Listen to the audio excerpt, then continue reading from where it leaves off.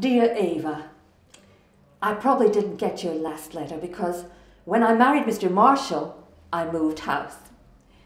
Not that my split level wasn't nice enough for us, but well, now I live on a 150-acre ranch with Mr. Marshall. And before that, well, I was so busy with the casino that I was hardly ever home to get my mail. But I know you wrote me, Ava, and I know what you wrote because let's face it, all our letters say the same thing. The weather is good, the weather is bad, and so on. I put pen to paper and I find myself saying the same old things. Who knows why? So I'm sending in a tape, in the hope that it will change our routine. Mr. Marshall gave me this dictaphone as a wedding gift.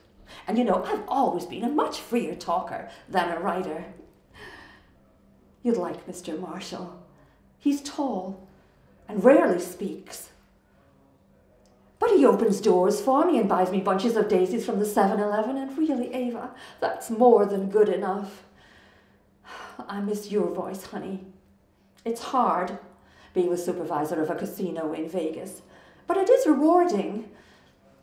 As you can imagine, I don't make many friends on the gaming floor, but I am a fair boss, and last week I got Dolly Parton's autograph. I'm babbling, so I'd better get to the point of this letter, which is, I think I saw your daddy's picture in a newspaper last week. I say I think it was him because, well, I haven't seen him for 20 years.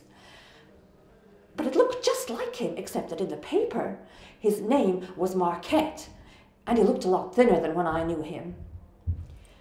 I think he killed 27 people at a truck stop near Lynchburg. Well, that's all for now. I hope you're still enjoying success as a cabaret singer. I'm so proud of you, Ava. With love, your mother, Mrs. Tina Koo Marshall.